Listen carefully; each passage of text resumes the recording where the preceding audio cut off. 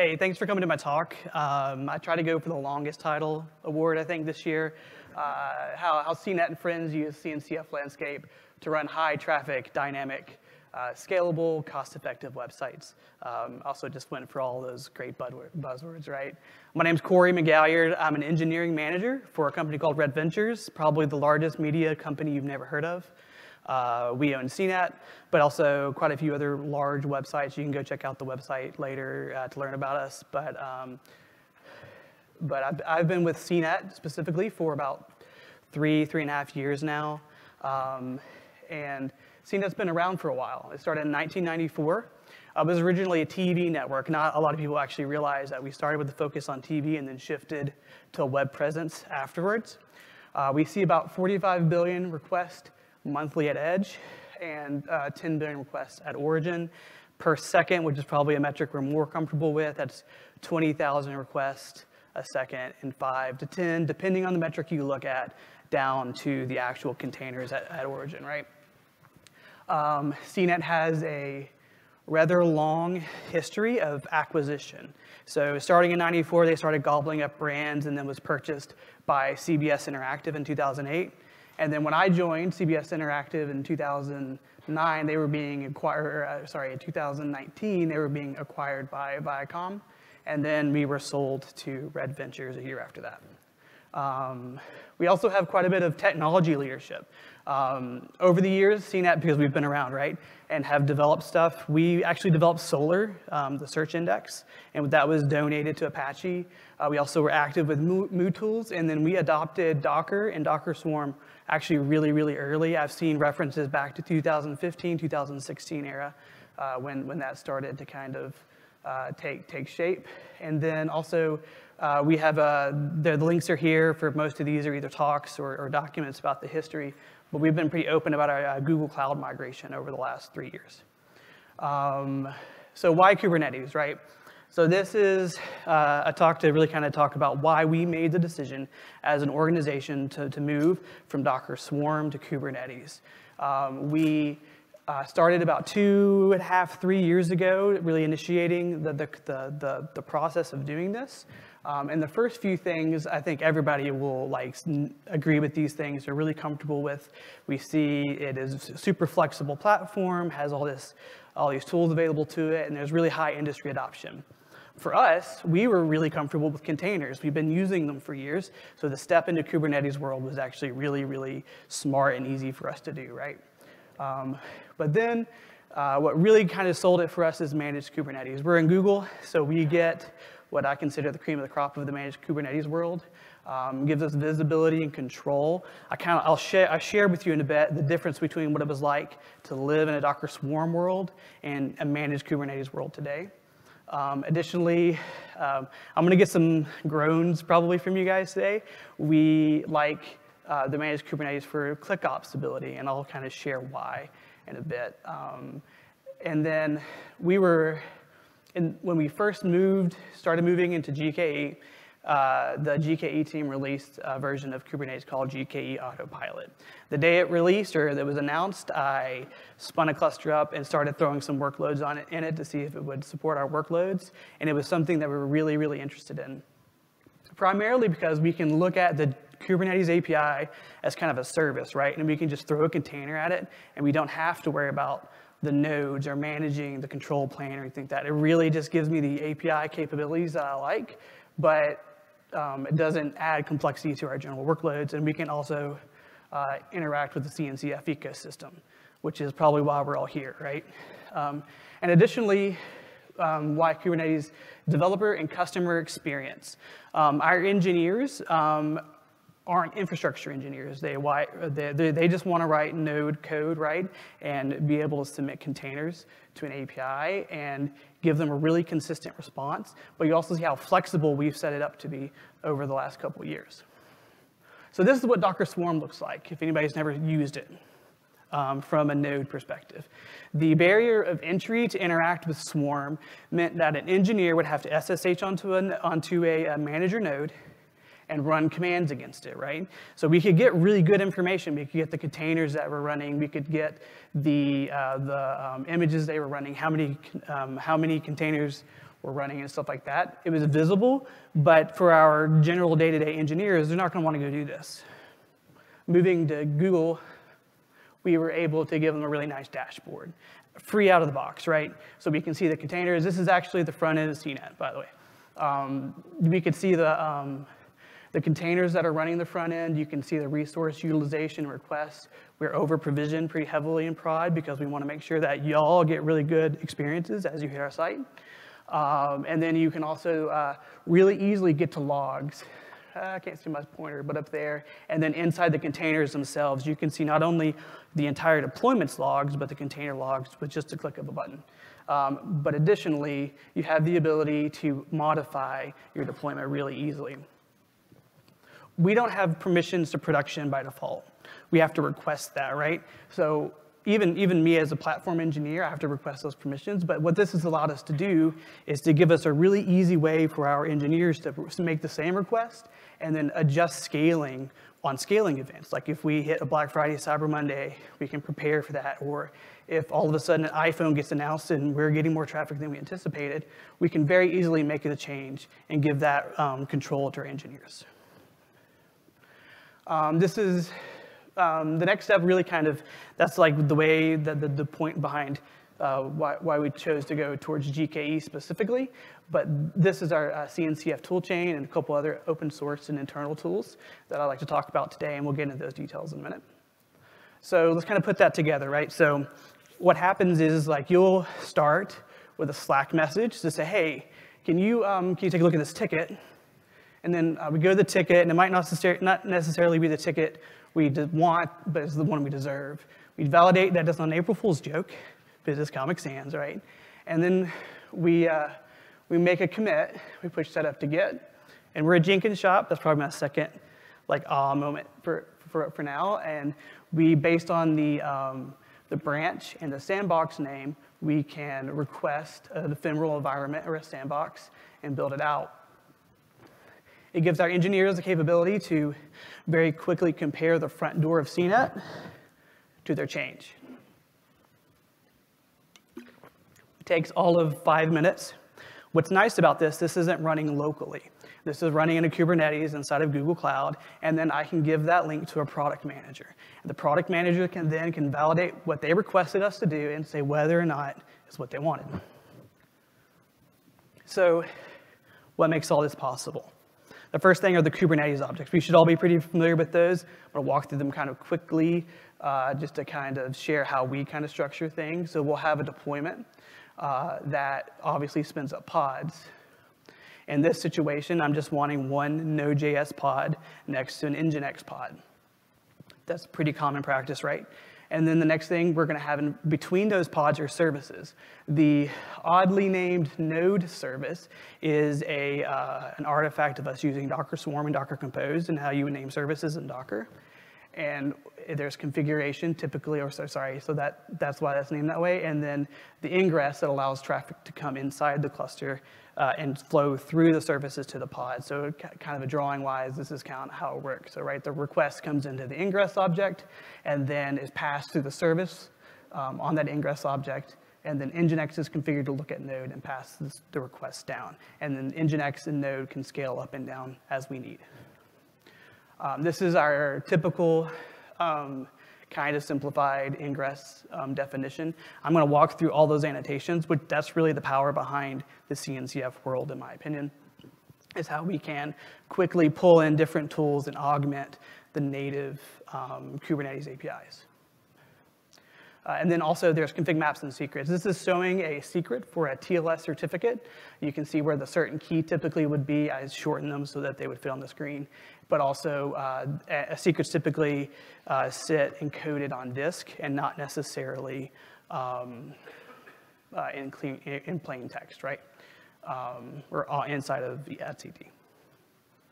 So that's how Kubernetes does its things, and these are our internal open source and CNCF tools that we're going to kind of walk through. The first one's Helm. Helm for us really is obviously a package manager, right? So anything that that we run inside of our clusters kind of gets bundled in a chart and helps us kind of move those deployments into the cluster. We like it because of the deployment history. We have jobs that allow us to look at the deployment history and roll back.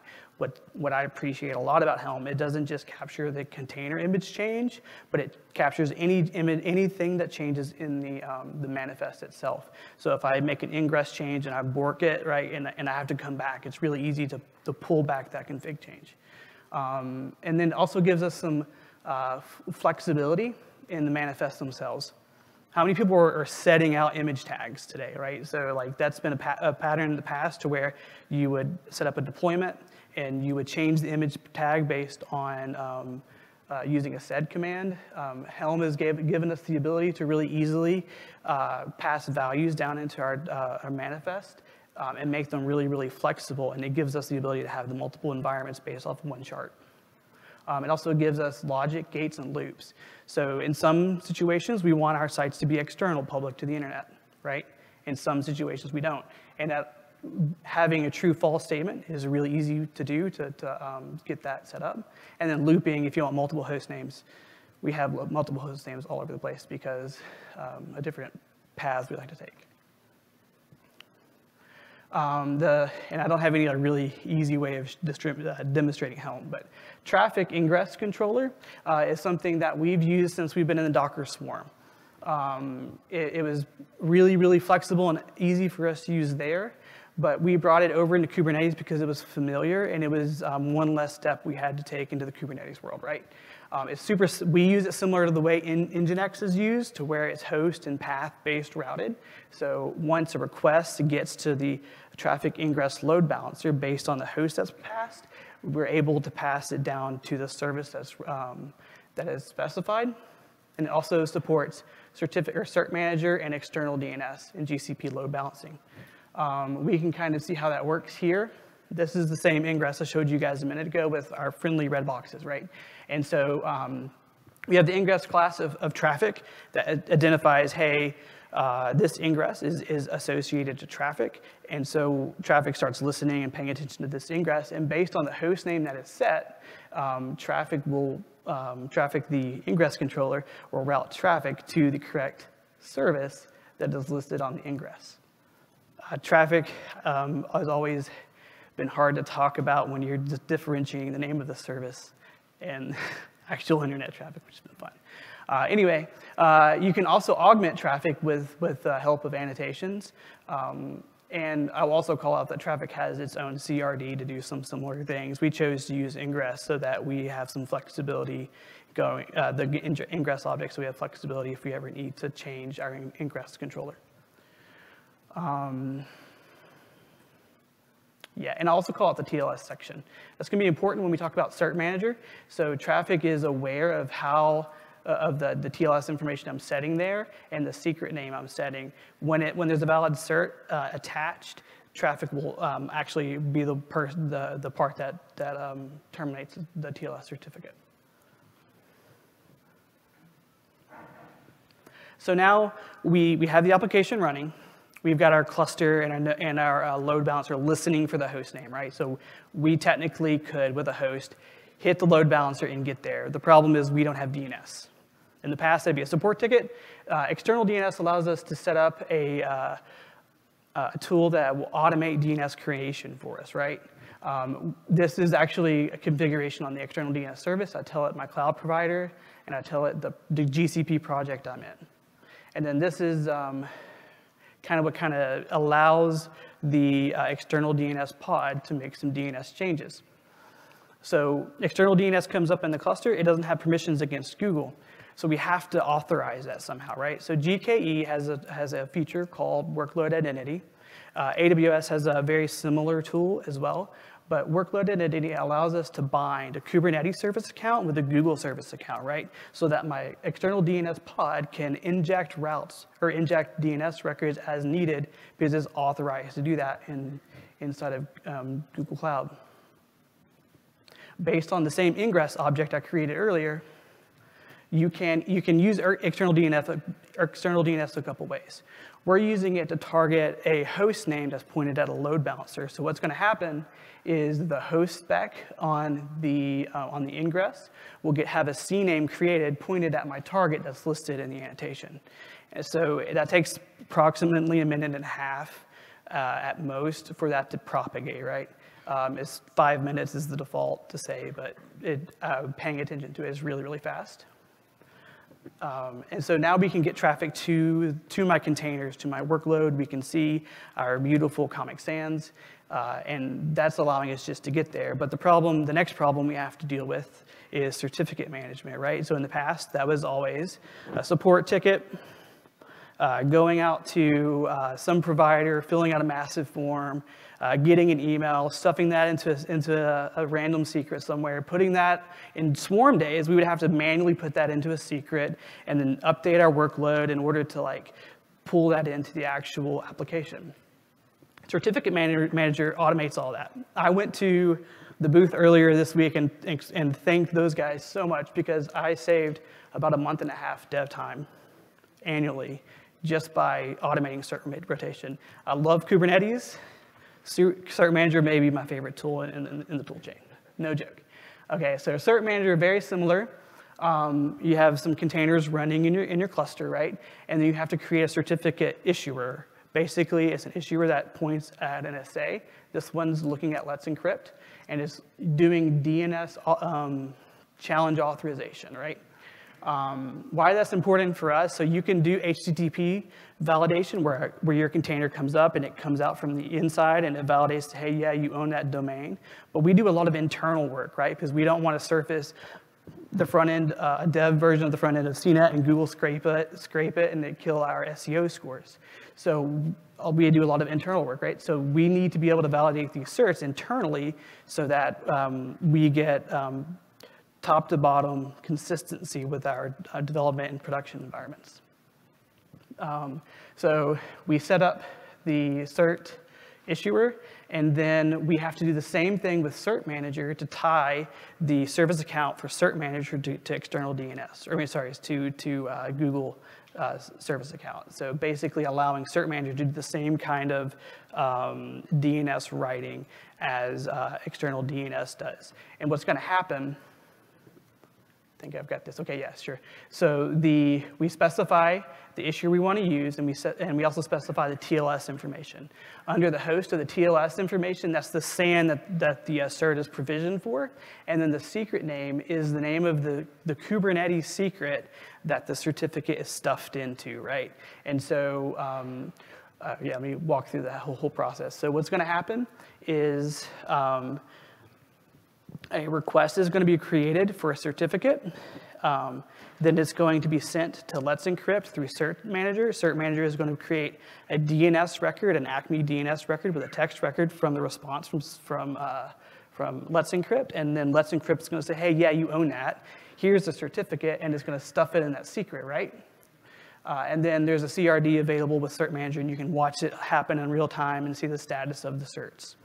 And then once that all happens, the cert is actually inside the secret. So what's really beautiful about this, for those of us who care about MTLS or certificate validation at all, is not only can my ingress use this or any other object inside of Kubernetes, but also my pods can mount them as actual files. So if I need to give Nginx a valid certificate, I can create one and hand it to it, or if I need to give Envoy proxy. So in this situation, we give it both to Nginx and to traffic. So all of that lets us put Comic Sans on a temporary environment, right? So that's great. That's a lot of work to get Comic Sans out there. The next thing that's going to happen is the engineer is going to go to the product manager and be like, hey, look, I did my job. I'm going to merge this pull request in, right, once they get the approval. And then we're going to forget about this environment, right, because we're terrible at cleaning up after ourselves. Everybody agree? So we wrote a tool internally called Deckhand based on our CI/CD process. And this is a process we want to clean up and automate a little bit better. But today, based on our CI/CD process, we get to say how long those containers run. And we set a day. And what we do is we create a config map that has a special label on it that specifically says that you can delete this thing with the date and time. I'm OK with you deleting it. And then we have a cron job that runs hourly. Maybe. There it goes. A cron job that runs hourly to validate when and where that namespace can be deleted. Once you hit that purge date, the namespace will be cleaned up, and we've cleaned up after ourselves. So that's really how our ephemeral environments work. I'll talk about the move to prod in a second.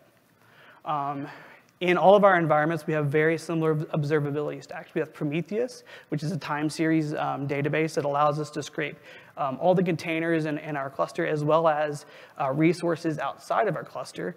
We use it actually to monitor uptime of GCE ingresses as well, not just stuff inside of our cluster. And all of that data can be visualized with a tool called Grafana. This is one of my favorite dashboards. It shows us latency, throughput. That's all using the traffic ingress controller metrics, the error rates as well. And then I can, in the same workload, this is just one workload, I can see how saturated the CPU and memory is. So this is, if you're familiar with the SRE principles of the golden signals, these are the four. The bottom two are really the same. It's just memory and CPU. All of that information then can be serviced to a tool called Alert Manager, which allows us to pay attention to how well our services are running, right? So we can write alerts that say, hey, if we have a delta change on error rate, so we all of a sudden have a 50% error rate increase or a 10% error rate increase, page the person who owns this service, or memory or whatever thing you care about. And additionally, we are investigating on all of this together, looking at our cloud provider, Google, with their observability tooling as well. This is the same dashboard reimagined with Google's dashboarding as well. So the cool thing about Kubernetes and using your cloud provider's native tooling is that we have like crazy visibility into our workloads today, right? And we can see when things are going well and when things aren't, and we can be alerted on them as necessary. Okay. So I've talked about a sandbox environment, and that's probably not what you want to hear, right? You want to hear what we do for production. We do the exact same thing. All the way top to bottom, development, sandboxing, production. The only things that change are these things, right? How we handle internal versus external traffic routing, whether it's coming through an internal load balancer or external load balancer. And that's usually handled with annotations on ingress and logic gates in Helm. How we handle replica counts. We don't run one pod in prod, right? We're going to run close to a couple hundred. We also open up resource requests and limits in production. We do overcommit because we want to make sure that we're not throttling the application. We want good user experience. That's more important than being really, really tight on resource utilization. And then workload separation. So this is new for Autopilot. A guy by the name of William Dennis talked about this last KubeCon, where you can specify, basically create ephemeral node groups based on a label you put on your workload. So that, for instance, you have a workload that is your back-end workload, right? Or a workload that is your front load workload. And you want to make sure they're separated so that you don't have noisy neighbor problems. So this is a new feature, but also the idea, if you've not read about, oh goodness, I'm blanking, pod anti-affinity. There are ways using labels to say, based on the name of my pods, make sure, or try to separate the workload across multiple nodes. So you have true high availability. Having 50 pods on one node is not high availability. It's not the same thing, right? So we want to make sure we have 50 pods on 10 nodes, so we have 5 deep across our cluster. So this is all great, right? So we started this journey 3 years ago. This is where we want to go. So we're one API away from being completely in Kubernetes. And our next steps are to look at GCP managed, or GCP managed Prometheus, primarily because we want longer term metrics. Right now we're limited to about 30 days on disk. Ingress API to Gateway API, where if you're in this world, you're probably thinking about this to some degree because it seems like Gateway API is the next step forward. Policy management in Kyverno, right? Emission controllers, the ability to put guardrails up. So the more we can give permissions to our engineers to put stuff into Kubernetes, we want to make sure they're making really smart decisions and not running as root, for example. And also mutating webhooks. We like to label our things for information, so we can force, with mutating webhooks, we found ways we can force some labels onto some workloads so that we are able to follow billing costs and security costs and stuff like, or security management and stuff like that. And obviously supply chain hardening and improved observability. It's obvious from our observability slide, that's something we're currently actively looking at, is how do we look at this stuff in a much, much better way. And then my big one right now is GitOps and a pull mentality. So we've been around for a long time. Push mentality has been around for a long time, right? And so this GitOps pulling the changes into your cluster, into your environment is new and is something we're investigating. We're looking at Argo and other tools as well for that. Okay, so that's how CNET really kind of runs our environment. What's really interesting and to think about is not necessarily that's how we run it today. So CNET's been around for 20-something years, right? Been almost as old as I am, which is kind of funny and fun to work on to a degree. But before we adopted containerization, we could deploy once, maybe twice per week. The process was slow and tedious. We had to have release engineers. We had to do a lot of coordination. We had to think about heavily, how do we take this change, this one-line change, and march that through our production environment, right? Today, I don't have a really good metric because it varies so much, but we deploy anywhere between 10 to 20 times a day to production. And then much more than that in non-production, right? So we can make a change in hours and get it to the front door of CNET. That's honestly the big value proposition for all of this tooling. We could consume a managed service and probably run some of our services on that, but the flexibility and the speed our engineers have to meet the business requirements that are like kind of laid out for us is why we're here, right? So that's why I like it, and also. Yeah, and also I've been a huge Kubernetes fan for years, and I was brought in to do this, so it was fun. Anyways, that's how we do it. If anybody has any questions, I'm more than happy to answer as much as I can. Sorry for the vast amount of YAML and speed we went through that. Yeah. Let's get a mic, okay?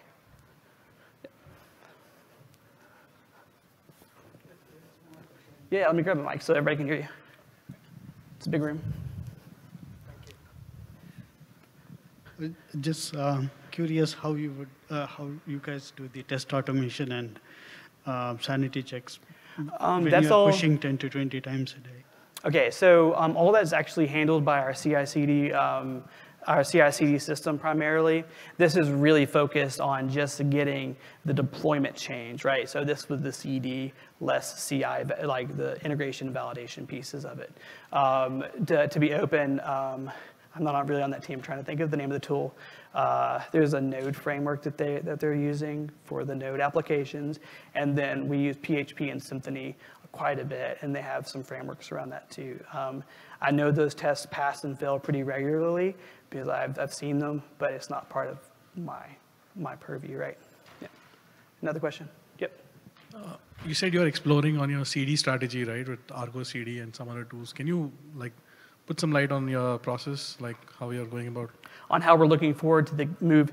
Okay, so at the moment, we're looking towards, to be honest, we use Jenkins today, right? And so it's been around for a while. It's going to be a slow migration out of that for us, most likely. We've played a lot with Cloud Build and Cloud Deploy, and then Argo CD. Those are kind of the three things we're kind of exploring. We'll probably move our integration pieces to Cloud Build because it's native to what we're doing, and it ties into GitHub. But then the deployment process is still up in the air, and that's really going to be us just kind of like using both for a while and going, we like this one better, or we like that one better. Tekton? No, but actually I'm really interested in Flux after watching a couple of demos this week, just to be completely open. I think it's a cool tool, yeah. Do you guys have like a single production cluster or multiple production clusters? So when I said and friends, right, there's more than just CNET that I manage, right? So we have 30 clusters in prod and 30 clusters in non-prod today. So you just, do you have like then a single Prometheus server per cluster that you have to switch between today? Yes. Okay. So our Grafanas are gross. We flip between the different Prometheus. Yep. And there's some right here. You mentioned you're using Alert Manager. Yes. Do you use it for all of your alerting, or Actually, do you yeah. have several systems? Well, okay, I take that back. In the past, it was our only our only alerting tool for the operations team. We have moved. We're investigating the alerts that are built into Google's infrastructure, as well as the alerting as part of Grafana to a degree. Yep. And would you consider?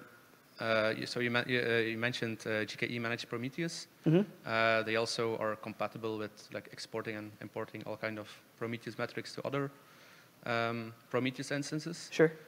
Would you consider using Alert Manager at scale for everything, or would you rather move the other way around, that you're taking stuff out of Alert Manager and moving it onto a managed system? So my team we're a small team, right? So there's I think there's 6 of us now, and so we will consume a managed service quicker than we will an open source service if it meets our needs. So it depends. I don't, so Black Box Exporter not being available right now with managed Prometheus is going to hurt. Also, Autopilot doesn't support managed Prometheus at the moment. So it's going to be a minute before we make that shift, but it is something we're exploring. Does that make sense? He's got a mic right behind you. You mentioned about sandbox testing, and the sandbox testing, obviously you don't want to expose to the public. How do you control access for the product manager who would want to see those changes? So we're a legacy company, right? So we have a VPN. So it's truly internal, right? But IAP, if you haven't read about Google's service, allows you to expose stuff externally, but validate a Google account before you get into it, is one way that we are exploring moving away from that. But also use of headers, so we can do some header magic, but we can flip that internal external flag with a true false, right? So if we need something to be truly external and validate through the CDN, we can have a test CDN service and actually validate the entire stack. Okay. So it depends. Sorry. Any other questions?